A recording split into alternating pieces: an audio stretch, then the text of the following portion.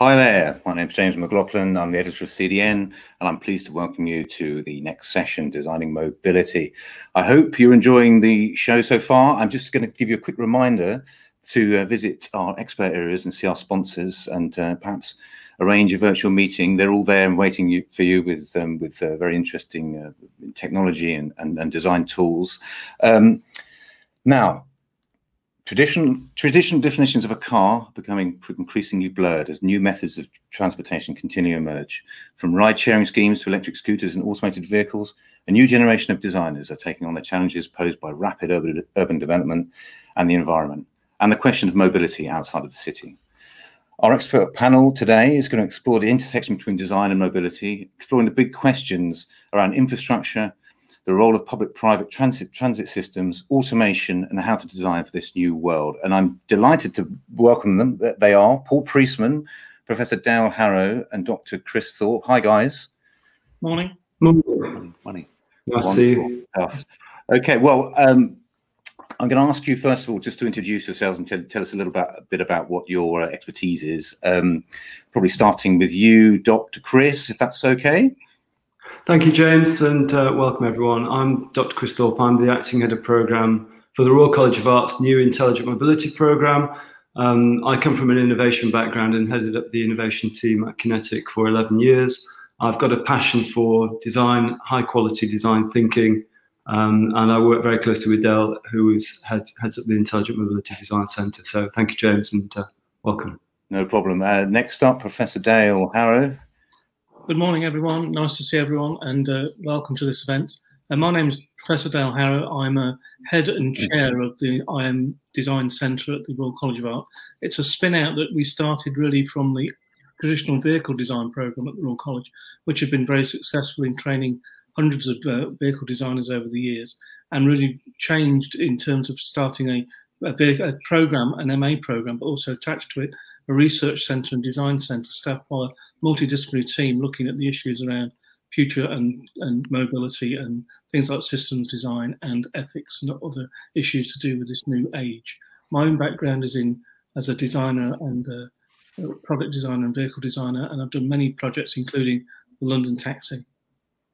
London Taxi, certainly an idea of a paradigm of mass transit, which leads me on to our final speaker, Paul. You may not be familiar with Paul, but doesn't come from a traditional car design background, but he is. Well, I'll let him speak for himself. Paul. Thank you, James. Thank you. Well, it sounds like a bit of a Royal College sort of get together, but I studied at the Royal College many years ago as a product designer, and I think the work that I've been involved in Priestman Good is best known for its work in the design of high-speed trains in China. Spaceships, and of course aircraft interiors and aircraft. So some of our big clients are people like Airbus, NASA, and some of the new transportation companies.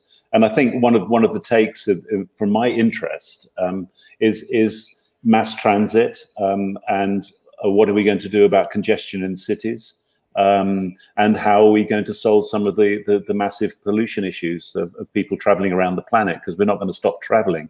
And there is this really interesting paradigm of public and private transportation, and there's that overlap. And what we can see, certainly in the last year or so, how we are being asked more and more to look at how people can travel in different forms, whether they're flying in electric personalized vehicles or traveling around the streets in electric vehicles. But it's incredible how things have changed, and also the fact that these projects are coming from different sources. It's not from the traditional big companies with sort of years of development programs ahead of them. They're wanting to see something now and like immediately, and a very, very different atmosphere, which is incredibly exciting.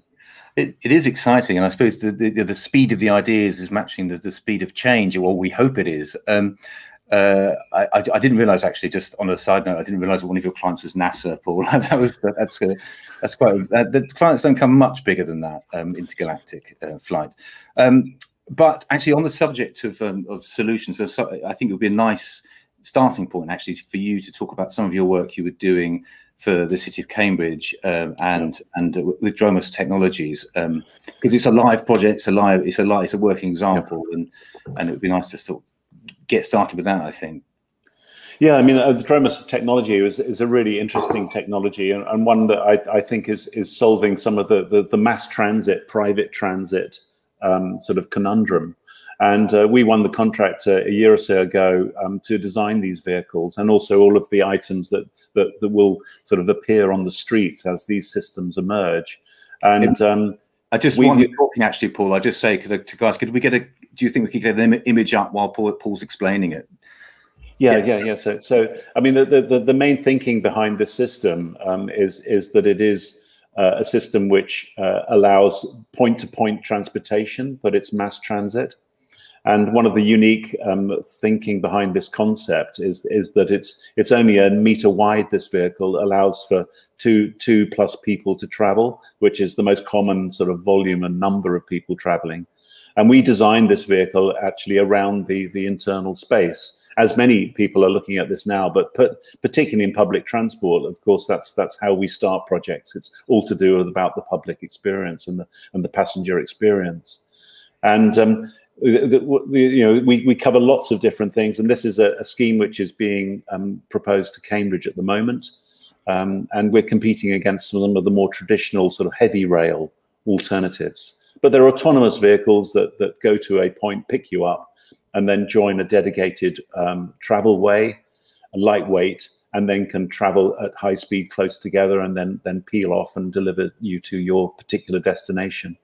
And I think one of the other areas of this is that, of course, one of the big congestion issues in cities is the delivery area, and these vehicles can be used for that purpose, so that they can take a person to do local delivery in a particular zone using this infrastructure, and then do their delivery and then get back onto the system again, so that we're not having the myriad of deliveries and vans clogging up the cities. Yeah, I mean, I know from my own experiences, every time I look out the window, it seems there's a backlog of traffic behind a Ocado truck or something like that. Maybe you could tell us a little bit about the start point for the design of it, because I believe you've spoken in the past about how you need to design from the inside out, and I think this is probably quite a good example. Yeah, absolutely. I mean, it is a very tight sort of package and platform that we're designing around, the steering mechanism and the drive unit, but also then building up around the maximum space to allow accessibility. And this sort of format of seats facing each other is not unique, and a lot of people are looking at this because obviously you don't need a driver and you don't need a big engine sitting in somewhere.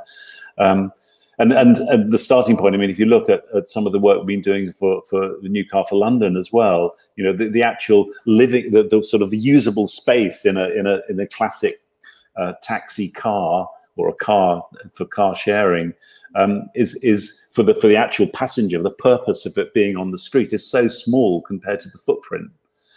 So how can you actually maximize the sort of the volume of these vehicles in the streets without taking up all of the superfluous space? I mean, everyone's seen those amazing images of a bus at a traffic light and a car at traffic lights, and how much space a bus takes up compared to a car, and it's a massive amount, of course.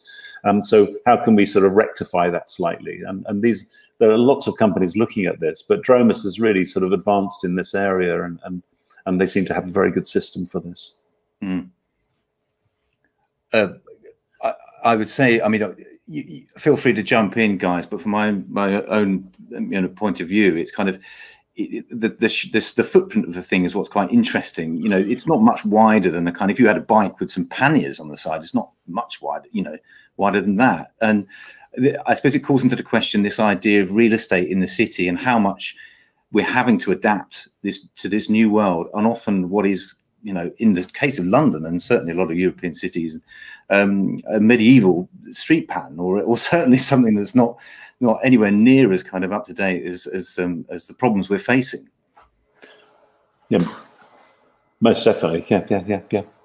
And I think it's also the fact that we're having to adapt. We can't just rebuild cities every time there's a new sort of form of transport. We have to make what we've built work better. It's getting the grit out of the system, isn't it? And how can we make, you know, what we've got perform to the current functions and requirements? And, you know, as we look forward through, you know, hopefully past the moments that we're going through at the moment into, you know, post-COVID, you know, will there be pressures on rush hour as much? And what's the rush? You know, and I think that's a really interesting whole sort of subject matter, is that if you're able to work as you go to a cafe or at home and as you're traveling, then why do you have to go at high speed?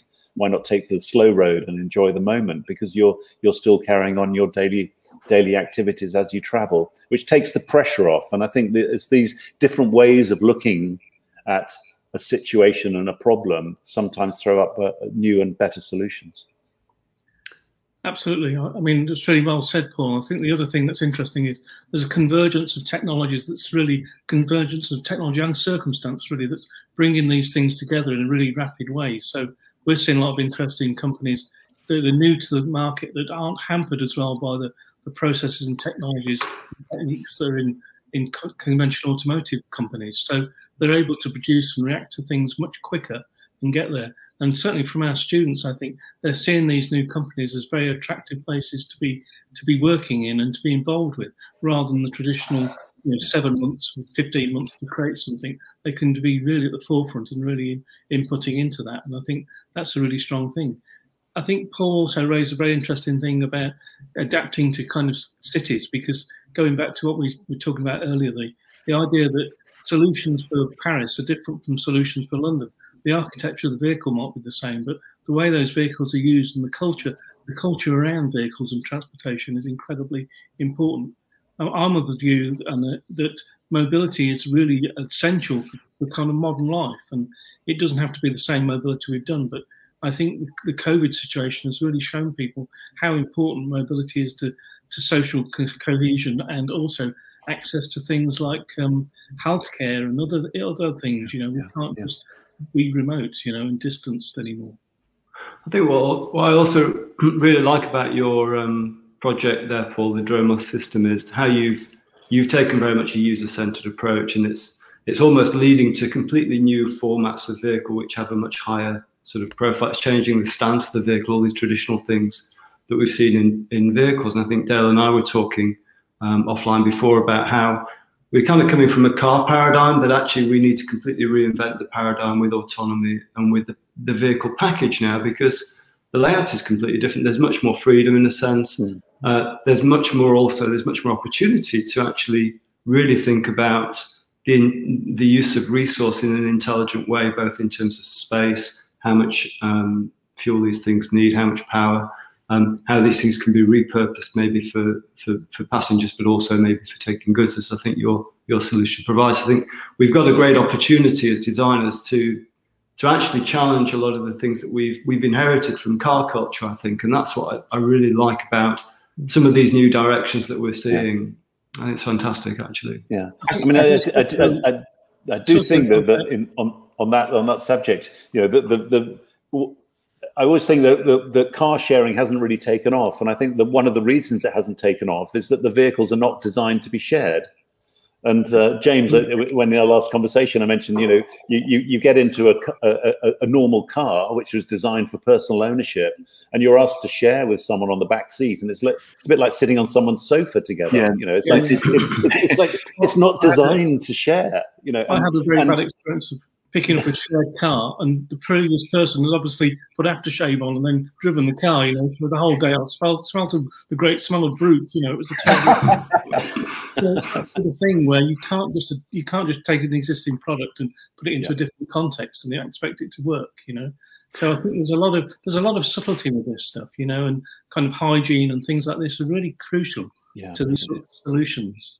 I think also that I think a lot of the sort of, if you like, the design intelligence of how to do that comes from other areas like the service sector and you know, the kind of interior design space. So I think those are so important now, and it's so important that we don't forget that those are kind of almost critical to getting adoption in sort of these new formats of vehicle. To really think about how can we how can we divide space in such a way that it makes it comfortable for strangers to use it? How can we make it? What level of intimacy should there be? Should it be, you know, how do we sort of mix public and private space occupancy? These sorts of questions. These are really important questions for designers to answer, I think.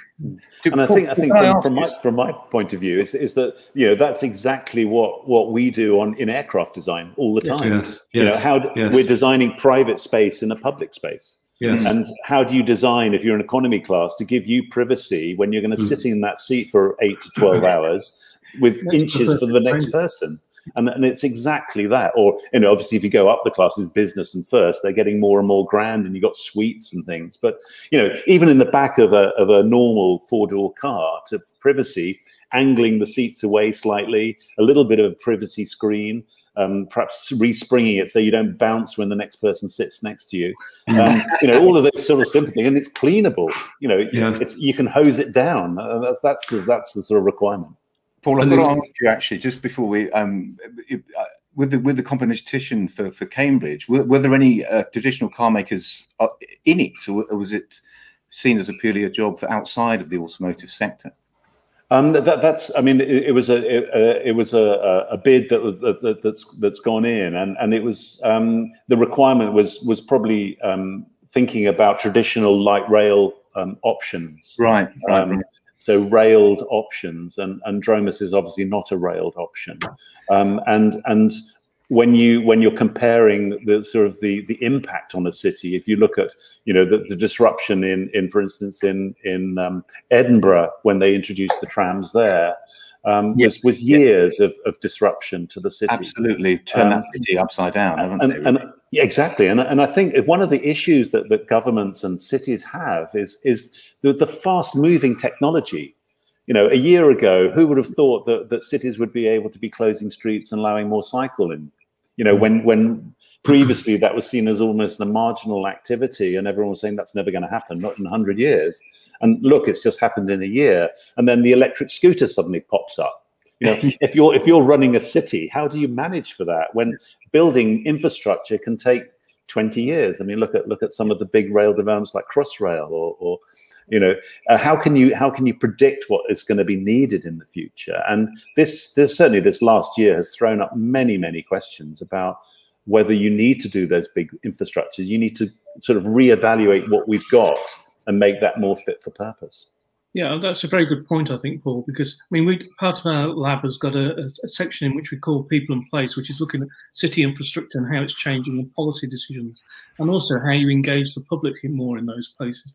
And I think one of the things we've found that working with architect practice and otherwise is, how do you plan for a city when, say, architectural practices don't have the expertise to know what's coming down the pipeline in sort of new mobility? So you can see it now. You can go to any major building in London, go to the car park, and there's no charging points, for example. There's no 5G access. So how are we going to get to a point where we can get, you know, autonomous cars getting into those spaces, being able to drive in those spaces and being able to be charged up? And these are buildings that are being built now. They're not buildings that were built 50 years ago or 30 years ago. So it's really important that when we're planning, when cities are being planned, it's being planned in a holistic way, with the transportation as part of that scenario from day one. You know, I suppose this speaks to an idea of we're not quite sure what the solution is going to be quite yet. So it's very difficult to kind of predict. I agree, Dave, with the architecture we're seeing at the moment, or the cities we're seeing at the moment. It's very much geared. It very much feels like a 20th century solution. And we're not.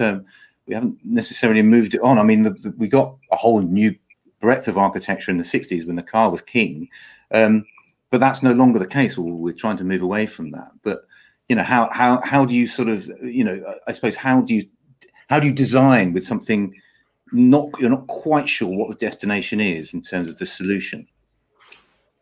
Paul's project demonstrates it very well. In a sense, what you have to do is kind of find those little gaps in the gaps that make a big difference. You know, often it's a very small thing that can really change a whole concept or a whole scheme. So, like Paul is saying, something that's the width of a bike with hangers, or a conventional bike lane. How do you get vehicles in those situations that you wouldn't normally get to?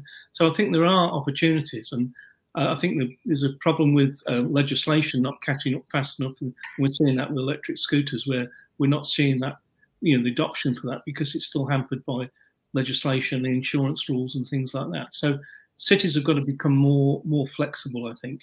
And what we're in a kind of period of testing these things. And what I hope is the innovation doesn't get snuffed out by policy coming in and just closing down things, you know. No, absolutely. Yeah, correct. I mean, I think it's quite instructive, Dale and Chris, the way you renamed the course actually at the RCA, and it was specifically moving away from you know, automotive to this idea of mobility. But I wondered how that had shifted the thinking, or in fact the type of student you were attracting. Well, that's a very interesting point. I mean, I took the course through this name change at the time. It was because I was at a period in my own career where I was the dean of the design school, which enabled me to work much more multidisciplinary. Now, I'd run also a big research project looking at implication of autonomous in the city as a design exercise, looking at all whether it's pedestrians or users. And I think the conclusion for me was that the design, we need to change quite significantly the way we were teaching, and Chris came on board. And we're really in the idea of looking at the journey experience and trying to create people that can work in this new, very mobile world, you know. So the sorts of things we're doing are much more training people about empathic user methods, other ways of understanding research, and Chris will explain a bit further what goes on day to day.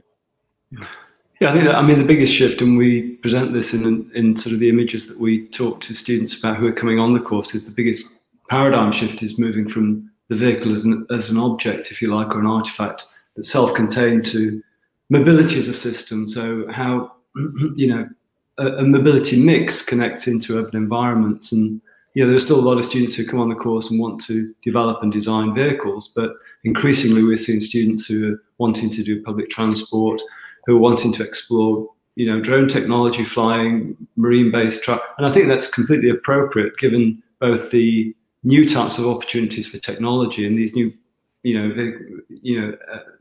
systems like rechargeable power and so on and so forth.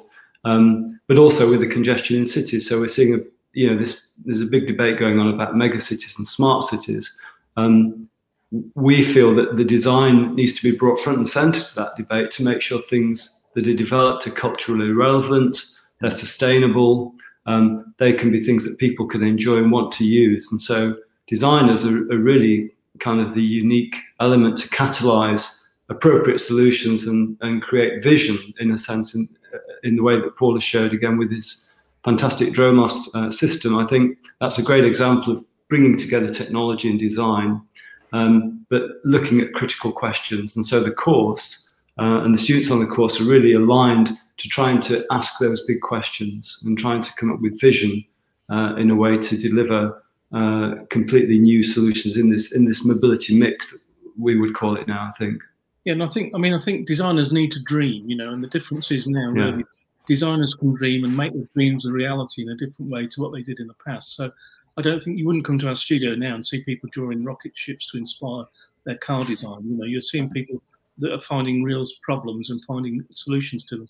That's bringing in a different sort of student gender mix, for example, much more international. Those things are all great, you know, much more inclusive, people thinking much more inclusively about transportation and again, much more entrepreneurial, I think, with people wanting to graduate and start companies and do things like that.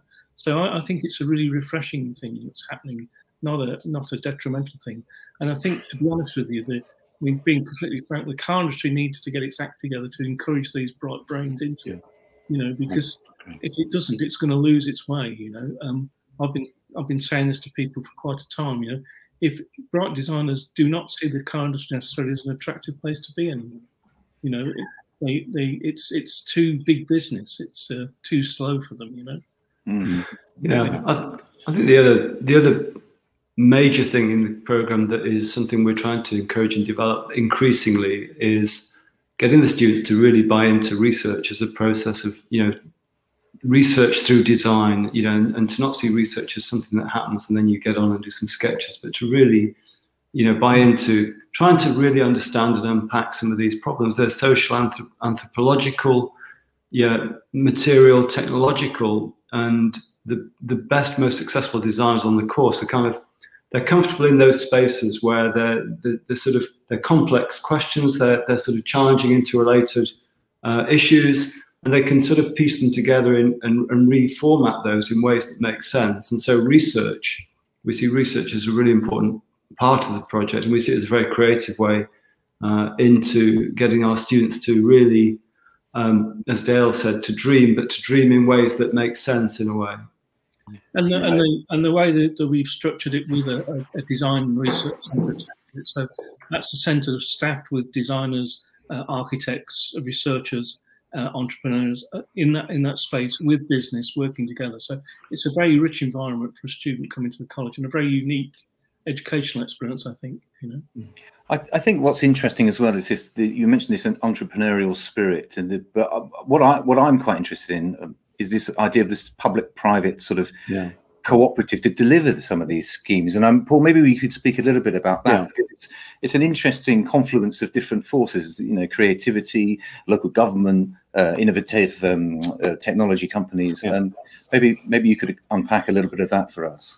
Yeah, I mean, following on from Dale as well, I think the design of these vehicles on a street is absolutely critical, because they have such an impact on the environment. If you see 100 of these same vehicles, what are they? What does that do to the city? If anything, I'd say it's more important than designing a single car, because you've got them. I mean, the great thing about designing in public transport, as we do in designing a high-speed train for China or wherever, is that it becomes an iconistic image. It becomes almost an example. It's an image of that city. You think of any country, and you probably remember the high-speed train that is in that city or country. So it is very impactful, and I do think that transport is becoming more of and it will become more and more, and cities are recognizing that transport is one of the reasons that people go to that city. You go to a city because you want to travel on that tram, or you want to go on that boat, or you go to Venice to go on the Vaporetto or whatever. And I think that's a fantastic opportunity for designers. And this mixture of public-private, and I think cities are beginning to realise that this is a very important part of the whole city, of the whole sort of well-being of the city. Well, I think a sense of place is absolutely critical. Yeah. Well, yeah, I think that's really interesting. I mean, take for example London. You could take someone, blindfold them, fly them all around the world, drop them somewhere. Yeah. They would land and open their eyes in London. Oh, I'm in London. If they saw a bus or kind of exactly. And I think that speaks to some of the work you, Dale and Christopher, have been doing about the students producing stuff that has a kind of cultural contextuality to it. Maybe absolutely. Chris or Dale, I don't mind who picks that up, but just pick up what Paul's saying. I mean, for me, I think the taxi in any city kind of is the handshake of the city almost. Yeah. And a London taxi is very particular, but in Japan, when you go to Japan and the door is opened, and it's there's kind of interesting kind of social and cultural references when you see a taxi, and it kind of, for me, it sums up the city almost. You can see in Japan that kind of courtesy with the way the taxi operates. In London, you can see that sense of service and almost the kind of social strata, and so there's kind of interesting things going on. And I think the interesting thing about this boundary between public and private is, if you do get car companies moving into that space in the middle, let's call it civic transport, where you've got traditional manufacturers moving to create models of delivery where they're not selling a product, they're selling a service, then it gets really interesting in terms of the opportunities, I think, from both ends. That meeting in the middle of the traditional public and private boundaries and how they mesh together with maybe traditional manufacturers, rail industry, new companies coming in. It's really exciting, that kind of bubble there. I mean, I think just on that confluence, just going back slightly to the this idea of being civic-minded, I suppose. And Paul, just something you mentioned earlier about your car for London. Yeah. It has an element of well, maybe you could tell us a little bit about it. The fact that it could perform service as well as deliver. Yeah. I mean, the thinking behind that is that the new car for London is, or it could be a new car for New York, or new car for Milan, of course. And it's basically it's knowing that these vehicles are out there traveling.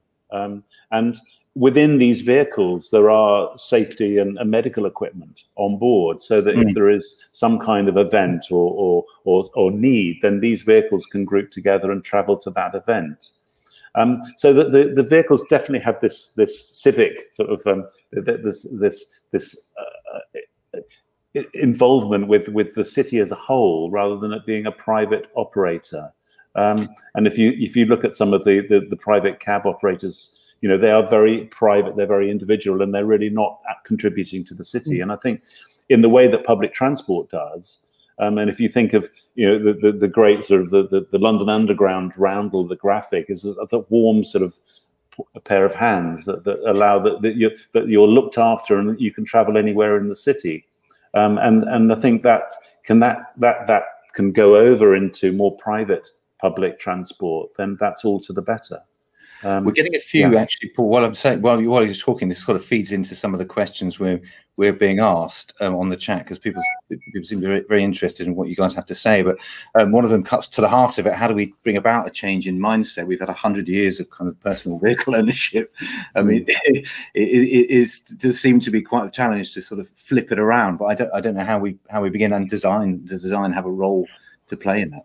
Yeah, I think it definitely does. But I mean, I think in that conversation, you need to talk about, are you talking about urban city, or are you talking about out of city? Because they're two very different subjects. Well, true, I mean, in my studio in central London, no one has a car.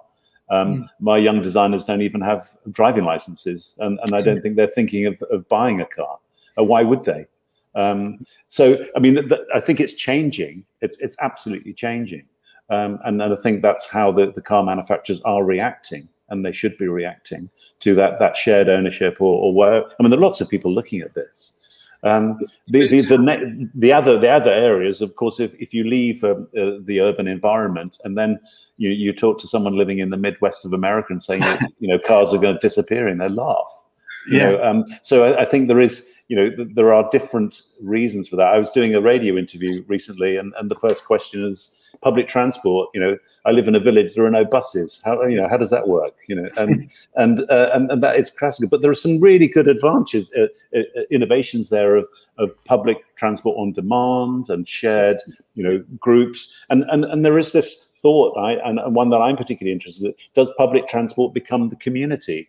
You know, it's a bit like going back to living in a community, and you're going down the shops and you offer to get something for your neighbor.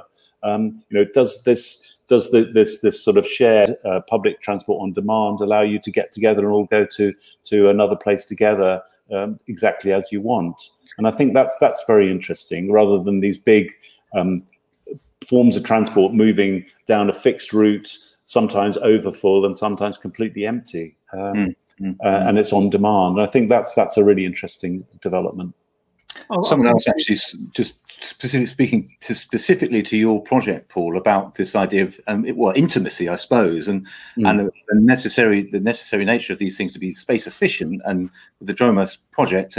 But it is, I mean, you are being asked to sit very, very close to someone in that space, and I wondered how would that go over, you know.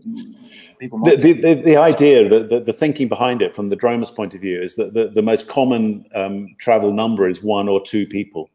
So the idea is that if you're traveling by yourself, you take this vehicle yourself. So that's how that works. And the fact that it joins a system and joins together, it's in effect you're in your own compartments within a system, and that's how you get the mass transit. So it does allow that social distancing. But it's really going for the typical most common number of frequency of how many people travel together. That's how that's right.